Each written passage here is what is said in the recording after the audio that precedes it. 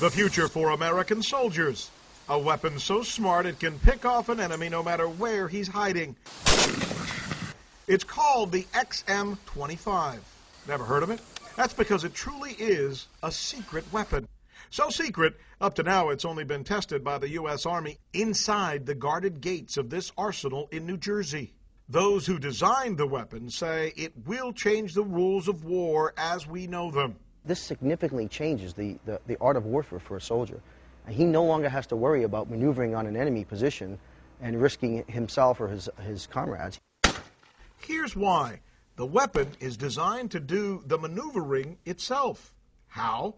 It can hit targets that are hiding behind any cover, behind rocks or walls, trenches, or even inside buildings. And so all he would have to do in that type is lay the side of the building to get the range, add 2 meters, and then put the crosshairs right on the window.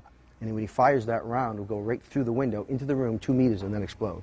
And soldiers can fire it accurately from as far away as 2.5 football fields. Now, soldiers have that ability, but they have to call in indirect artillery, or they have to call in maybe some close air support. You have collateral damage risk with that, and you have time. It takes time to get that on station. This is immediate firepower at the squad level. That's just tremendous. The guys testing it say it is one of the best weapons they've seen in years, and once in action, will be devastating against the enemy. But what if it falls into the wrong hands? The more we improve our stuff, it always seems like the other guys end up getting it as well. And I want our guys to have the best stuff, but I don't want it to get in the hands of the other guys. Just from a human standpoint and from a military standpoint, does that concern you? No, because we always are one step ahead of them, in my opinion. So this technology we've been working on it for a couple of years. When we feel this, that we're not going to stop there.